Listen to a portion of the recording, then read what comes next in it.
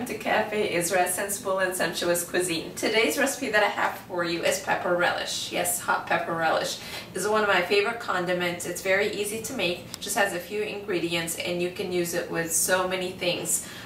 In tuna fish salads, chicken, steak, whatever. It's very tasty. So I'm going to show you how to make it today, and it's very sensible too, so you don't have to worry about your waistline. You can find all of the ingredients to this recipe on cafeisrael.com under the recipes tab, but you can basically use either serranos or jalapenos, or sometimes I use a combination of both. Really, if you don't like spicy things and you want just a condiment, you can actually even use bell peppers, and it tastes really good because it's a combination of ingredients that really makes it stand out. So what I have here, since I am using serranos, I am going to wear some gloves because after you cut so many of them, that capsaicin will stay on your fingers and it won't come off, and you can really feel it'll start burning your fingertips. So when you're working with hot things like that, it is a must to wear gloves, and just simple regular gloves will be fine. The first thing I'm going to do is I'm going to chop this. I'm going to show you how to do it. I'll just chop the ends off and cut it in half long ways, and then you're going to take these halves and cut them in half long ways again, and you're just going to probably a medium dice or a chop. It really doesn't have to be perfect. Doesn't have to be as perfect as a dice. You can chop. I'll actually show you. I usually cut this all by hand, but this last time I actually used a food processor to get some of it done, and I'll show you the difference. This is the hand chopped one, and then this is blended in the food processor. They'll taste the same. They're really good.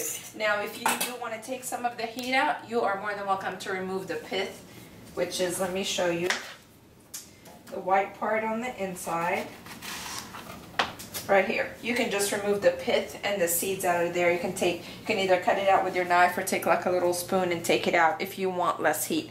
I like the heat, I like the seeds, I want it hot, so I keep them in there. I like the texture, but if you don't, then you don't have to do that. When you do put them in the food processor, I would make sure and cut them in half and then put them in there. Sometimes the peppers, even though they look really pretty on the outside, they'll be brown on the inside and a little dry, and try to avoid this as much as you can. So cut them out so you can cut them in half before you put them in the food processor. Now this is all it entails. That's really the most work you're going to do. So what I'm going to do, just for sample's sake, because I am going to combine these within the same jar, I'm just going to put them together. Like I said, you could do it one way or the other. I just wanted to show you both ways and what it would look like. So you're going to mix these. And next, just a few ingredients. I'm going to add about a half cup of lemon juice. You could do a half cup to 3/4 cups of olive oil. You can even not include the olive oil or use as much as you want. I like it. I like to have that little bit of a sauce, so I put 3/4 of a cup. And all the measurements are on the side. This was about a half pound of relish. And of course, nothing ever tastes right if you don't put any salt on it. So it's usually about a 1/4 teaspoon or so. I usually do salt to taste. And obviously, I like to measure with my hand. So there's no right or wrong. It's the way you like it. You like it more tangy, you put less salt. You like it saltier, add more salt. I just like it to look just like this. And so it will be a little soupy. It's kind of relishy in that peppers will absorb a lot of that. And all you do, I like to use mason jars. This one's actually been sterilized, but you don't have to. But they keep the air out a lot better, and so that way it works really well. I actually have, let me get a funnel. These are wonderful, a mason jar funnel, because I'm clumsy sometimes and things don't go where they're supposed to. So all you do is put it in there.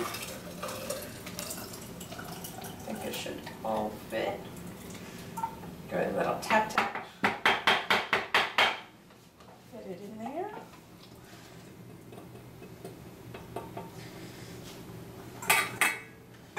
It should fit. I always like to see if things fit. I always push it to the limit. Super easy. Put the lid on. You can eat it right away if you want. It actually tastes a lot better after a couple of days. Make sure you refrigerate it because of the acid in there. It can go bad. and just kind of taste a little off from the lemon juice.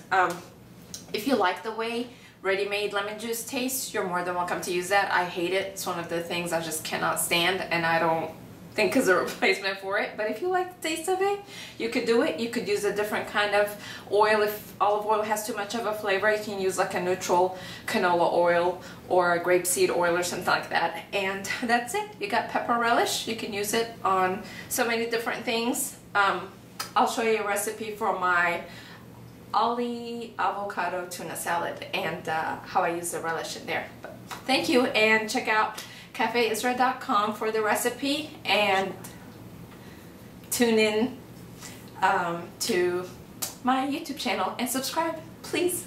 Thank you.